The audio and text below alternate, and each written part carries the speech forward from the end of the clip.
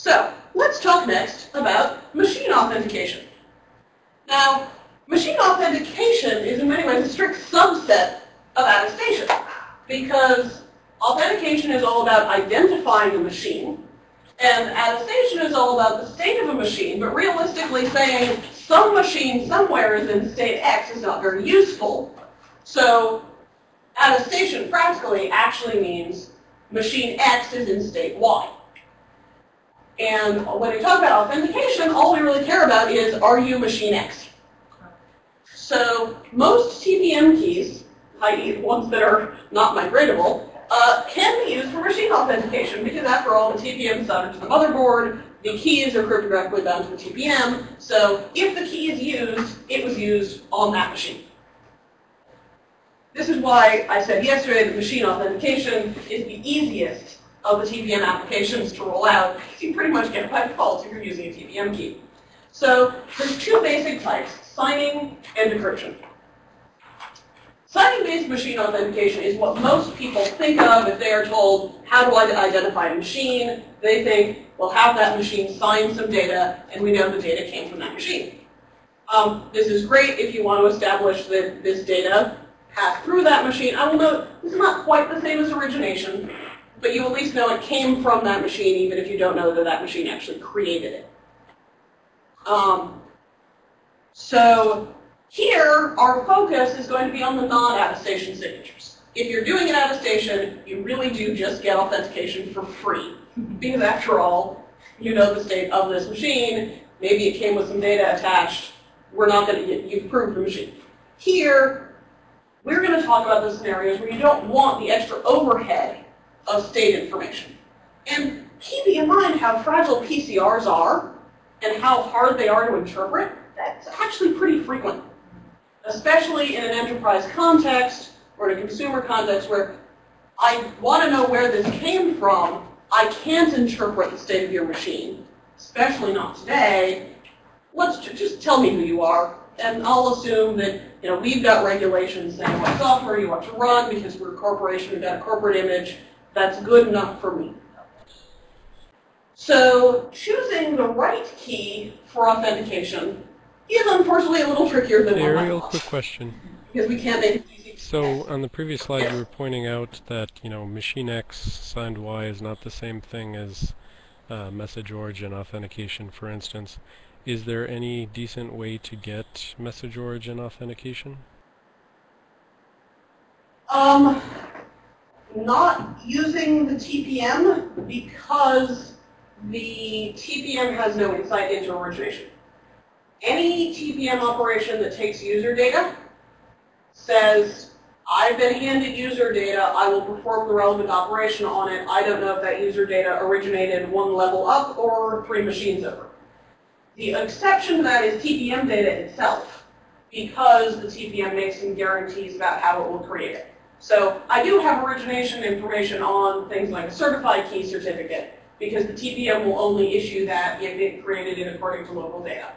But usually when people talk about, I want to know the origination point of data, they mean I want to make sure that this calculation came from this machine, or I want to know where this picture was processed, and the TPM just doesn't have insight into that. The closest we can get to origination information from a TPM perspective, I am not an expert in data origination techniques and data tracking, is if I've got a set of PCR values that reflect trustworthy software, then I have some assurance that that software probably didn't go onto Google, pull a picture down from there, and say to the TPM, please sign it as though it came from... But if you have multiple machines which have the exact same configuration, then it doesn't seem like the PCR state would imply any sort of origin authentication, because different machines next to each other would have the same state. So I guess you were saying? Go ahead. Well, go ahead. Well, the PCR state there isn't being used to distinguish 2 machines. It's being used to say, good software will not lie. The TPM will sign whatever it is handed. And it doesn't know if that was generated locally or remotely. It came from a local request, but who was the software that said, please sign this? honest is the answer that we can only get by analyzing Sure. PCRs. Yep. And then Does that make since you sense? said, the closest we can get is by using some keying information that the TPM will only give you because it was key information that it itself generated, is there any way to use that sort of information and mix it with user data, basically to, bind some user data to a particular key blob that, or key certificate that the TPM will give you in order to make them associated? So it's easy to associate data with a machine using the TPM. The TPM just can't tell you what that. This is why I tend to say this came from this machine. We don't know it originated in this machine. We know this machine had it. We know this machine signed it with the TPM. But because the TPM has no insight into where the data came from, we can confirm that it was on this machine all we want. TPM's great at that. I just have talked to a bunch of people where when they say data origination, they really do mean which person actually created that data on which machine. And all the TPM can tell you is this machine signed this data, it was present on this machine. Okay, that's fine. I was just trying to think if there were any ways to get around proxy attacks and things like that. So. Yeah, and if there are, I certainly haven't come up with any. And the big problem is that the TPM is blind.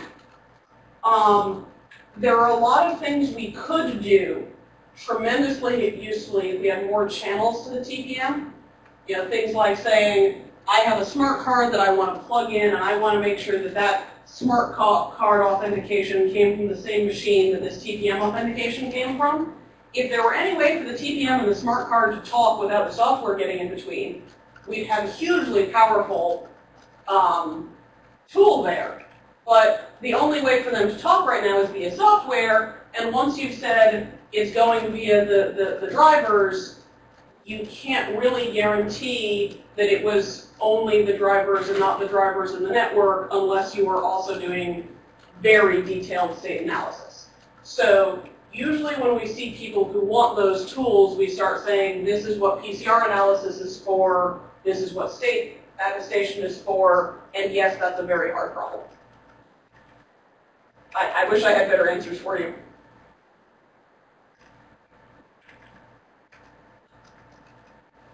Okay, so let's see. I think that wraps up the questions on that. So let's talk about your choices in keys to use for signing data. So the obvious choice for I want to sign data is to create a TPM signing key. It's got this nice name that says, hey, use me for signing. Unfortunately, signing keys come in several varieties. And the properties you choose for your signing key can make or break the signing key as a useful piece of security. The key length, of course, is the obvious one. You've got 512 bits up to 2048 bits. In general, if you're trying to use this for any kind of moderately secure application, use the most bits you can get. Migratability. If you're trying to use a key for machine authentication, you really, really want a non-migratable key. After all, if it's migratable, we don't actually know which machine it's on, so authenticating a machine with it is a pain in the neck, and you don't want to do this. It's not going to work. There are certifiable migratable keys. Again, even though those are certifiable, you don't want to use them for machine authentication because saying this came from some set of trusted machines is usually not what you want with machine authentication. There may be some special use cases if you're doing, server clusters, but realistically, when we're talking about machine authentication, most people mean I want to know exactly which machine I'm talking to, and for that purpose, you really want a non-migratable key, whether it's certified or not. The signature scheme is the big, what the heck is this, non-intuitive choice with signing keys that can make or break the key security. There's 3 scheme options: SHA-1, DER, and something called info. Now these are all, despite the phrase signature scheme, these are all RSA keys. This determines the data formats that these keys will sign. Yeah, this is the big one that's really obnoxious. SHA-1 keys will sign 20-byte chunks of data, which is say the length of a SHA-1 hash. This can be user data or TPM data, but since there's no way to distinguish the user data from the TPM data, this means that you can use a SHA-1 key to trivially forge TPM data if you're willing to trust a SHA-1 key with TPM data in the first place. Don't do that. That's a bad idea. Forgery is trivial. You can't trust anything coming out of one of these keys because they will sign any 20-byte hash you give them, and we can't tell if that 20-byte hash was generated by the TPM or generated by the user. Never, ever, ever trust a SHA-1 key with TPM data. Period. Hey Ariel, sorry, DER quick keys question. sign. So in the 2.0 Sure. spec, I mean, so you're pointing out a lot of places where, you know, it's kind of don't do that things. In the TPM 2.0 spec, would this be the sort of thing where you would recommend that they basically put in something that adds, you know, a bit into the final output signature which indicates that the data came from the TPM or a user? Is that the kind of... What I would actually probably do for the 2.0 spec is say don't allow SHA-1 keys to be used on to sign TPM data. But I'll be perfectly honest, this is not a section of the 2.0 spec I've read, so I don't know what they did. Sorry. I can look that up for you, but I don't have an answer as to what choice they made. I believe they are aware of this problem, so hopefully they did something about it. The problem with the TPM specs in general is the reason that they have certain decisions that scream, why did you do that, are there's two big motivations driving the committee. And the first big motivation is there's a bunch of people there who care deeply about security, and the second big motivation is there's a bunch of people there who care deeply about backwards compatibility and general, I'm not even going to say ease of use, but giving people what they expect. And those two motivations are often contradictory. That said, I am pretty sure that they're aware of this problem, and I'll go check it out and let the committee know if they aren't.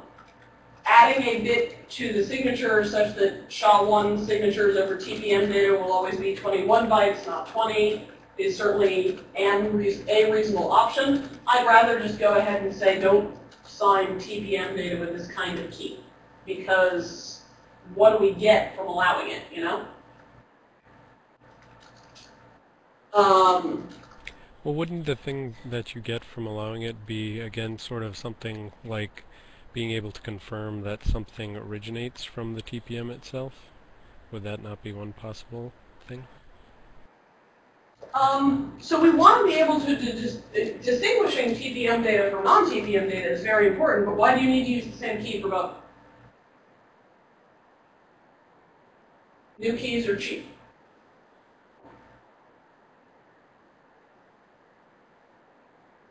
Like, we've got three types of signing key here. One of these types was deliberately designed to be safe to sign TPM data with, although it turned out that it had a bug in it. Given that there was a key type that was safe to sign TPM data with, why did they make one that was unsafe to sign TPM data with, you know? Now, I don't have the answer to that motivation question, but you could solve that by either making the unsafe one safe, or you could solve that by not allowing the unsafe one to sign the TPM data as long as you've got some technique for signing TPM data. Note also that identity keys sign TPM data. So even if you can't use a signing key for it, which is what I'm about to recommend, it's not as though we can't detect TPM data. We just use special keys to do it. And that doesn't seem to be very much of a problem to me. If you can find a use case where we need to use the same key for both the user data and TPM data, but want them to be distinguishable, which we pretty much always do, I would actually love to hear it, because I haven't come up with any. So feel free to jump in if I haven't addressed anything here, but I figure I might as well continue. Yeah, that makes sense, I think. So I think your key point is that it is all about just whether or not a single key can be used for two different types, and yeah, I can't really think of any use case where I explicitly want that as well. Exactly. So SHA-1 keys, we are going to be using a bunch of, probably. But, as I say, use them for user data, not for TPM data. The DER keys sign DER formatted data, which is a particular data formatting scheme, and I'll be honest, please don't challenge me too much on that because I went and looked at the Wikipedia page and that's all I know. So these keys will only sign user data. This is basically what I was just saying is we have keys that are only used for user data. I think SHA-1 keys ought to be treated as that too. You should probably check and make sure you don't think they're signing TPM data, but realistically they're never going to, so they are safe as long as you make sure you are treating them as what they are. Info keys are a special TCG key format, and what they do is that they sign data in a wrapper that says basically, this is TPM signed data. These are designed to be just like identity keys, but they also sign this wrapped user data. Okay, great. And the problem with these is that historically these were actually very recommended by certain people on the TCG, so that rather than having an identity key and a separate signing key, you just use an info signing key, and you can use this one key for all of your signing needs. And the problem is, it turns out that wrapped data format includes a, quote, local nonce, which is provided by the software layer, not generated by the TPM, but doesn't actually serve any kind of freshness purpose. It's just part of the transaction. Unfortunately, due to the way that nonce works, which is to say you can provide it with arbitrary data, but it's being used in a set format, this is apparently vulnerable to a SHA-1 collision attack. It is the only TPM operation that is apparently vulnerable to this particular SHA-1 collision attack. There's a paper you can find online by Stan Potter that talks about, that's basically, when this attack was discovered, he went through and he analyzed all of the TPM commands and formats, and this is the only vulnerability he found. Info keys we now recommend not using for anything, because the only thing that was different between an info key and an identity key was that you could use this special TPM signed data format that is completely unsafe. So don't do that, especially because, frankly, when you're dealing with SHA-1 collision attacks, it's probably wise to not use the key at all. So the way you can use signing keys for machine authentication is to sign things. I'm sure you're all very shocked.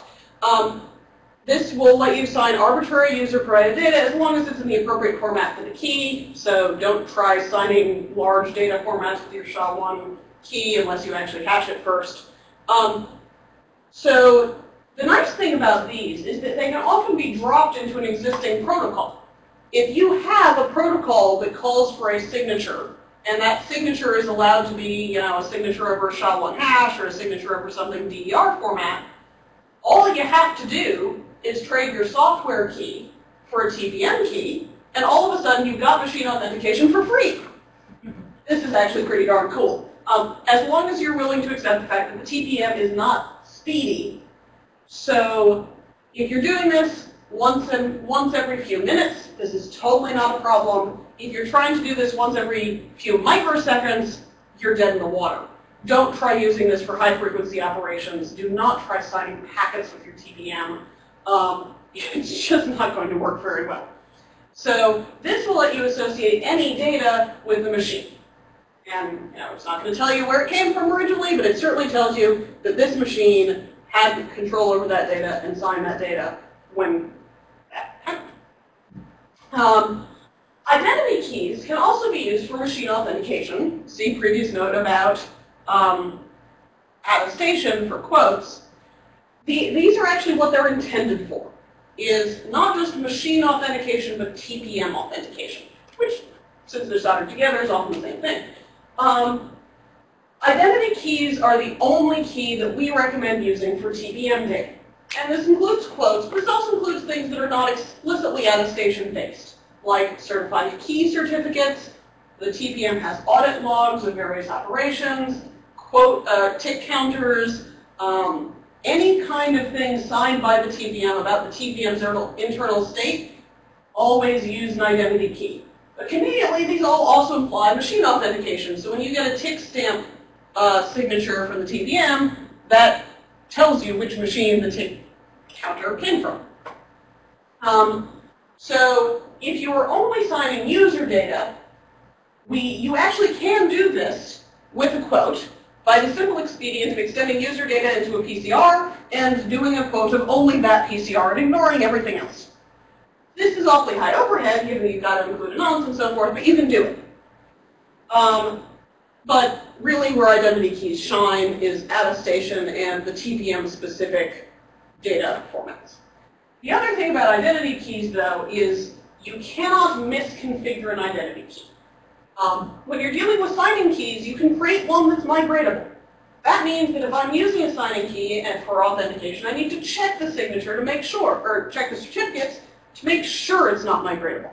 I need to check the certificate to make sure that it is, in fact, a SHA-1 key, and given that it's a SHA-1 key, that it's not signing TPM data.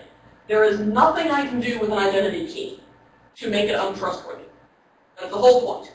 They are always created non-migratable, maximum key length. There aren't any options you can mess up, and they are only ever used for the TPM data. So, in general, identity keys are most powerful, largely because they let you get away with assuming things that signing keys do not, when it comes to just plain authentication.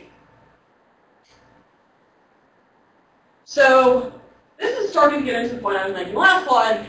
Verification matters. It's one thing to say we trust something, but what do we trust it for? Whenever you're looking at a TPM signature, you need to check and say, is this data supposedly claiming something about TPM state or keys or other kind of secure TPM held information? If so, is this actually a key I ought to believe when it's making claims about TPM state? I should never trust a signing key to make claims about the TPM. I should never trust a signing key that is migratable to make claims about machine authentication. And I will note, this is also the same question we ask when talking about an attestation target. I've got a set of PCRs, I want to evaluate the set of PCRs.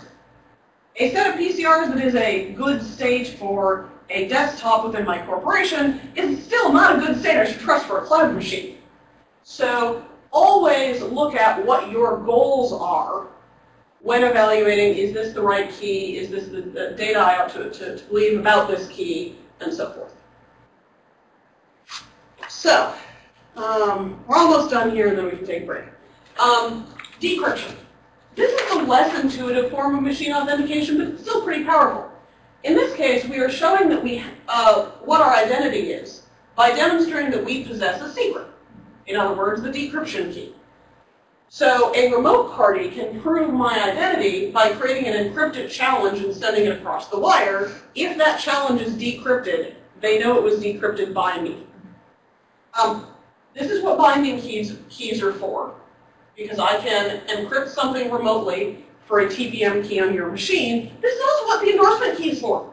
This is exactly what the AIK protocol takes advantage of. I'm not going to tell you in any detail about how to use your endorsement key for machine authentication with decryption, but you can actually do it if you're willing to do crazy tricks with that AIK protocol. Because remember how I said it's not technically signing the certificate, or it's not technically encrypting the certificate, it's encrypting a symmetric key?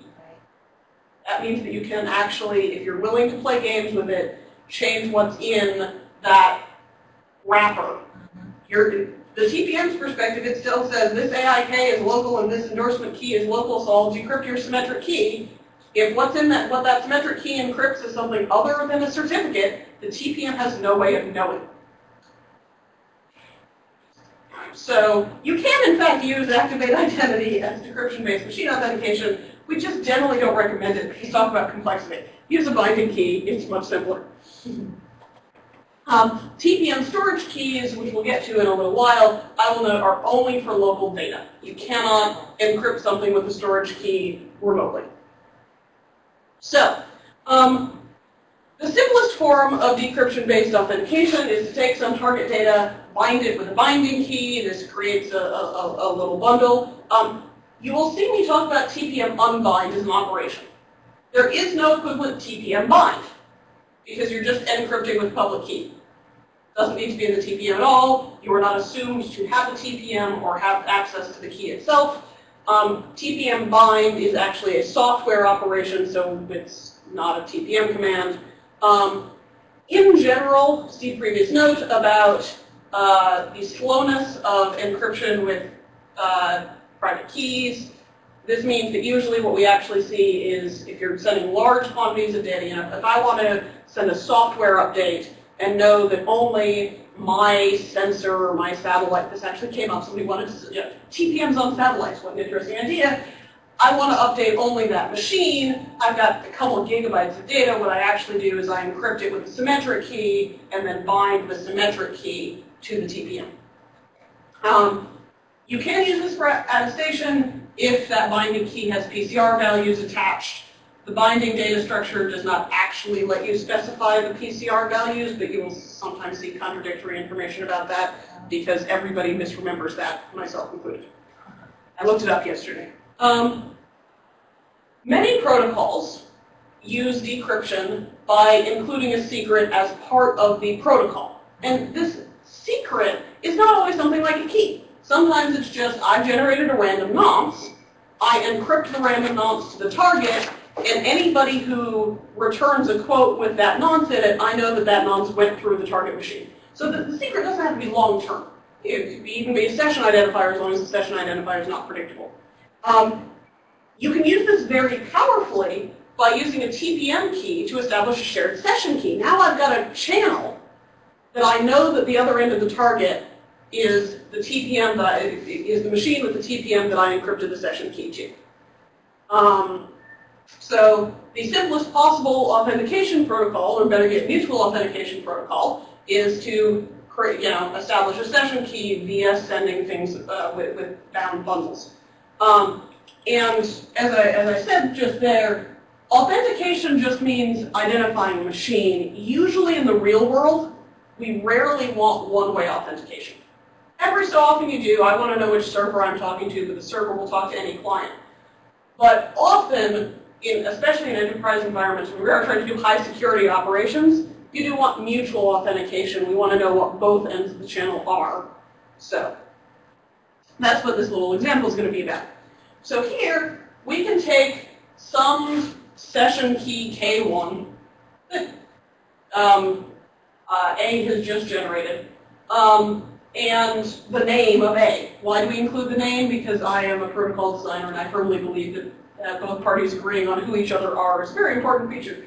And sends that across to party B. Party B replies by binding together a little bundle that has their contribution to the shared session key, and the names of both parties. Now they both know we're talking, A and B are talking, we both agree that A and B are talking, and now we can create a symmetric key that is a combination of K1 and K2, and we can use that to chat away at our heart's content at high speed, because this is a symmetric key, knowing perfectly well that this channel was established via TPM-approved authentication.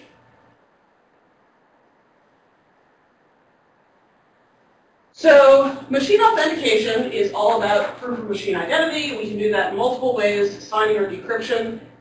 If we're doing signing, you want to use a SHA-1 or DER key. If you're doing TPM data, you want to use an identity key. Or really, in any case where you have high security application, you want to make sure you don't mess up somewhere in your key creation process or your verification process. It's generally a good idea to use an identity key. And binding keys are tremendously powerful if you're using decryption to guarantee the identity of a data recipient.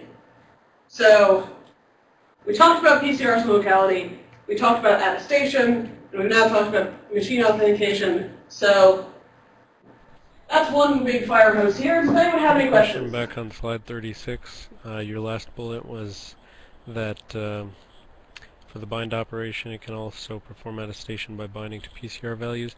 Then you were Yes. caveating that by saying that it can't actually be bound to PCR values. Is that bullet point accurate still?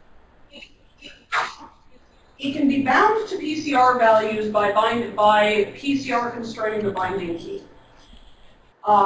It can't be bound to PCR values by binding the bundle to a PCR, to a set of PCRs. There's two different encryption operations, which we're going to get to in the next talk, which is say bind and seal. People get them confused all the time, including TPM experts. And seal will let you do PCR constraints, bind will not. Yep, gotcha. Now, you will often see people talking about using disposable binding keys for this purpose. And I can, in fact, create a migratable binding key and ship that binding key across to a remote TPM with a storage key, and that binding key can be PCR constrained. So there are ways to do this that do not necessarily involve, hey, remote machine, create a binding key and send me the public half. It's just that there are a couple of hoops to jump through. Which hoops you prefer to jump through is really a matter of taste. It is not insecure to use a migratable binding key if you're the one who generated it, and you're the one who migrates it, and you're only trusting it for this one transaction. Yes, you don't know where it goes next, but you don't care. You know where you sent it. So this is one of the few cases where you can do migration as part of authentication, because you're the one who controls the migration, so you know where it's going.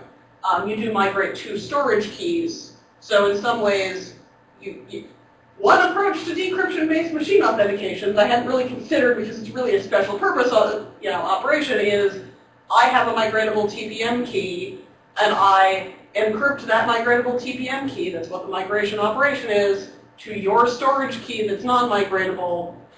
I at least know that you got it if that key is used. And as I said, migratable keys can't have PCR bindings.